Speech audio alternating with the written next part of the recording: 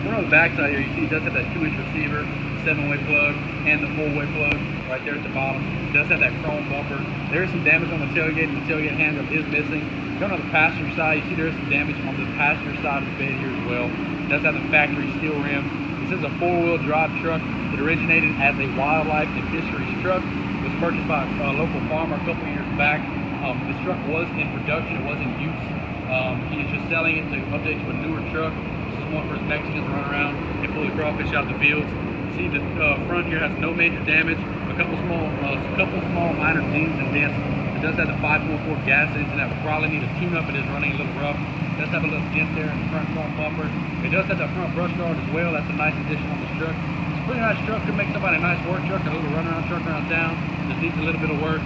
Only at auction time at Burkhouse Auctions, Williams.